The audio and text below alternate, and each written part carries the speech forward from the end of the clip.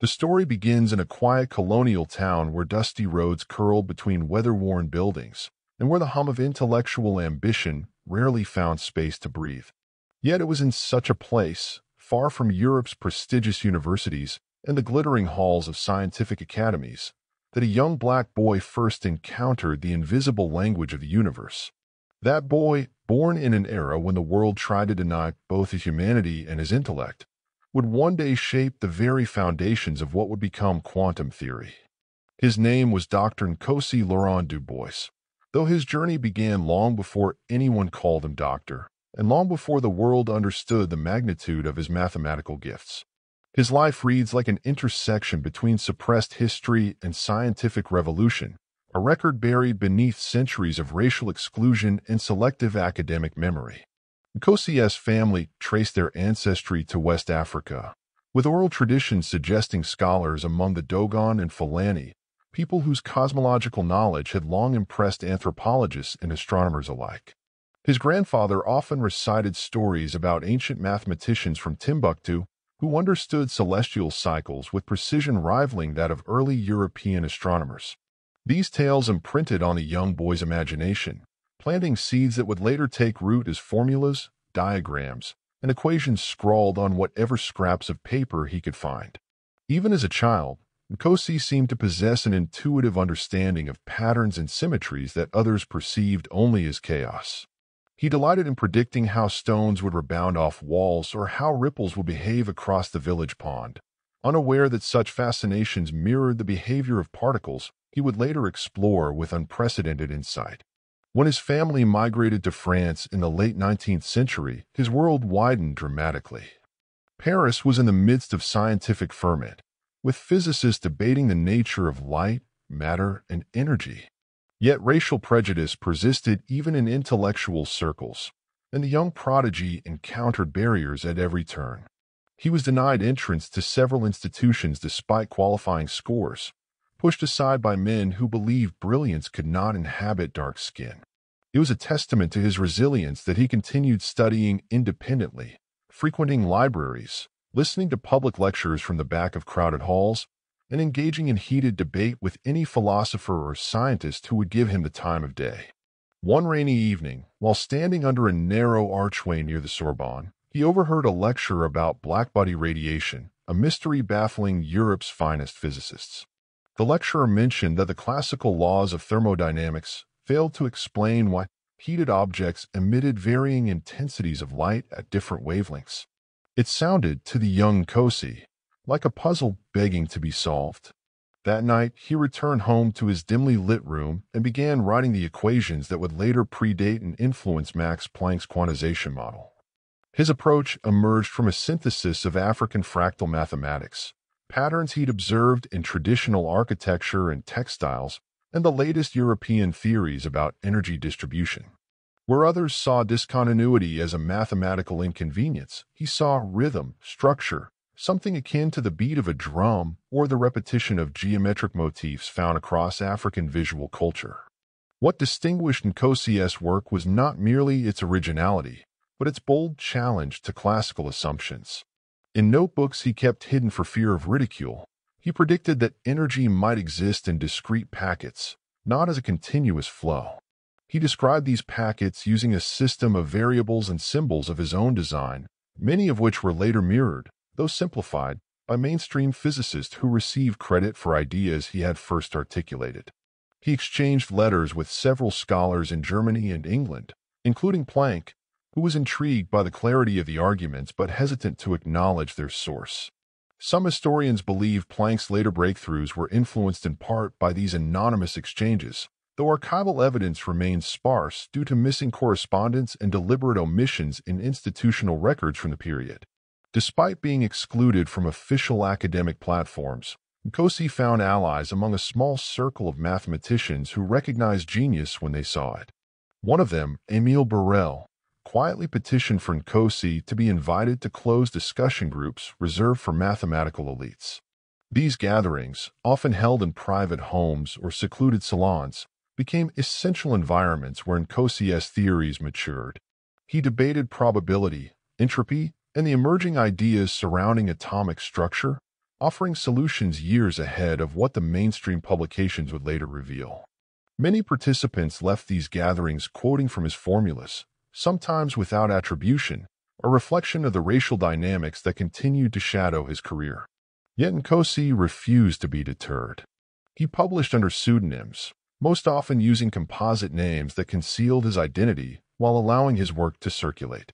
One paper, widely considered a precursor to the mathematical formulation of wave-particle duality, bore the signature L.D. Arkin, an anagram derived from his full name.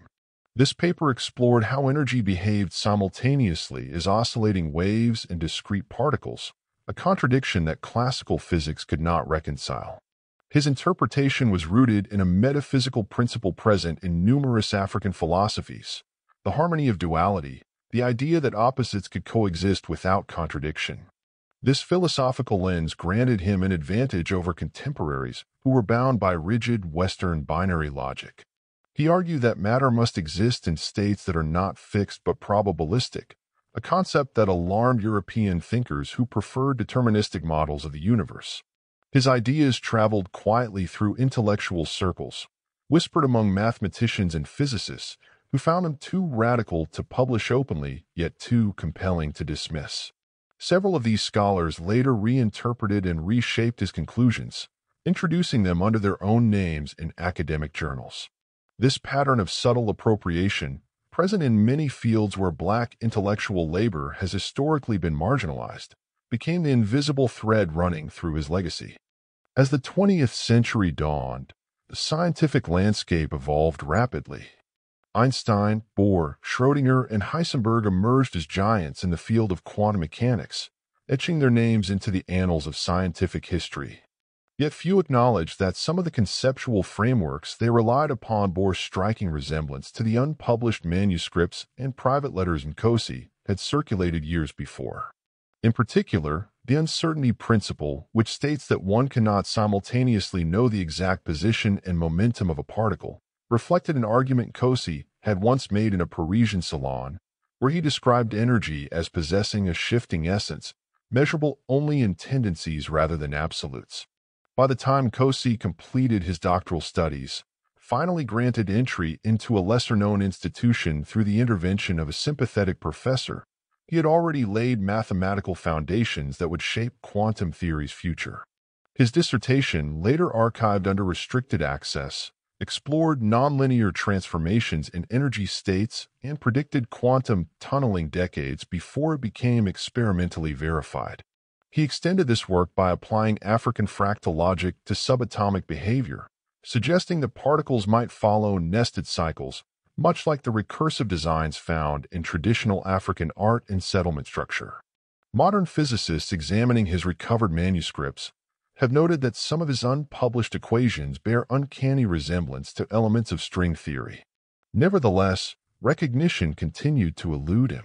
As Europe marched toward war and political tensions escalated, there was little appetite to acknowledge a Black mathematician as a pioneer of an emerging scientific revolution.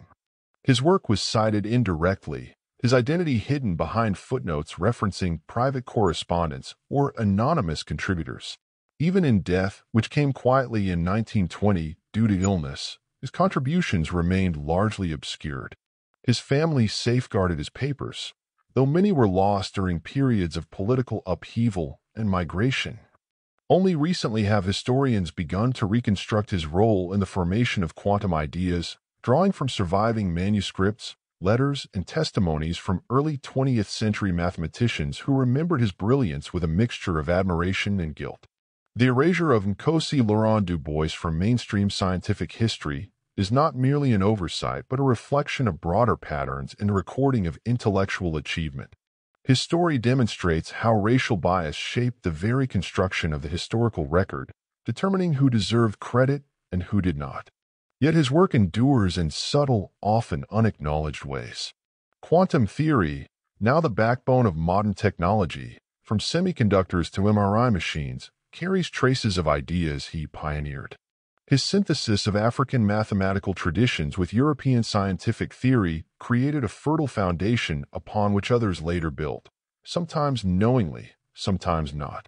The recovery of his legacy today, not only restores honor to a forgotten genius, but also broadens our understanding of the global roots of scientific innovation. It challenges the myth that advanced theoretical physics emerged solely from European minds and reveals the richness of African intellectual traditions that influence scientific progress in more ways than commonly acknowledged. As historians and physicists revisit archived materials with a more critical and inclusive eye, Nkosie's name continues to reappear, no longer as a footnote or shadow, but as a central figure in the early history of quantum ideas. The history of quantum theory, when told honestly, includes him. His journey from a small African-rooted community to the scientific heart of Europe embodies a triumph of intellect over prejudice, resilience over exclusion, and original thought over rigid tradition. He was the Black mathematician who laid the foundation for a new understanding of the universe, a man whose brilliance transcended the limitations imposed upon him by society. And though history tried to silence him, the echo of his equations continues to resonate in the smallest particles of existence.